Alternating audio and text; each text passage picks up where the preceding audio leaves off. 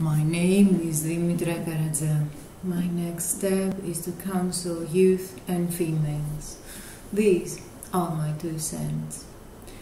Have you ever thought that what you have to offer as a businesswoman would be a treasure for other women? You may take yourself for granted and think that all you have to give is something everybody knows, but this is a huge mistake. Let me give you an example. When I had no idea about cooking, finding women on the internet or on Instagram that showed me how to become a good cook were precious to me, and I would even consider paying for that.